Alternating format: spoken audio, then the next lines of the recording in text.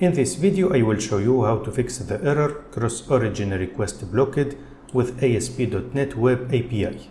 So when I use Swagger, we can access the data on the server. So here we can see that we have this data that is accessible at this endpoint.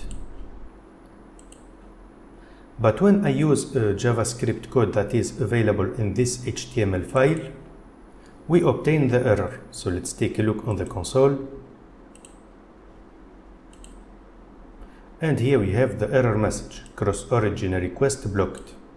So first let's take a look on the source code of this file. So in this file we have a table which is initially empty, and using JavaScript we will try to fill it. So this statement allows us to send a request to the server at this endpoint, and when we receive the data we will call this method, which is this one, which will fill the table. So now I will show you how to fix this error. Let's go to our application,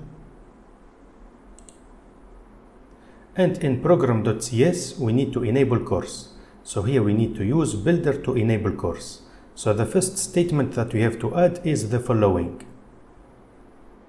So this is the first statement.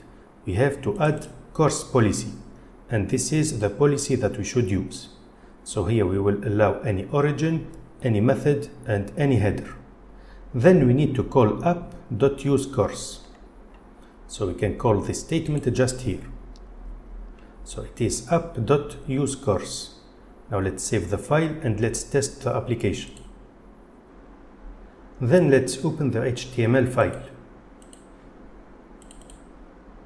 So here we can see that we have the data. Let's take a look on the console. And here we can see that we don't have the error anymore.